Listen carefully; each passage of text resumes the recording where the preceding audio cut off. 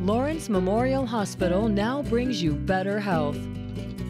Sleep apnea turns out to be very common.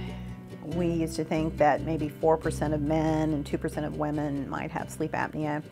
Now it's more like perhaps a fourth of the population may have some degree of sleep apnea. It is more common in people who are overweight, but I have really skinny people who have terrible sleep apnea. It often runs in families. So if you have any relatives that have sleep apnea, then you should be tested.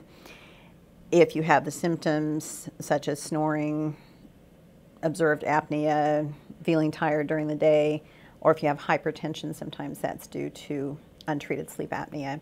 But we realize it's more and more common than we think, and so it's a little frightening to think that you might meet somebody out on the road who is very sleepy because of untreated sleep apnea.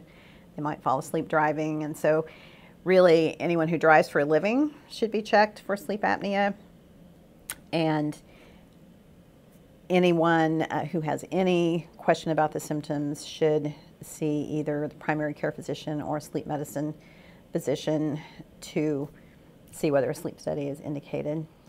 There's a questionnaire that we give out called the STOP questionnaire, and the S stands for snoring, T stands for tired or sleepy or fatigued, O stands for observed apnea or observed shallow breathing by a bed partner or somebody in a hotel room or somebody camping out with you, and then P stands for pressure or high blood pressure.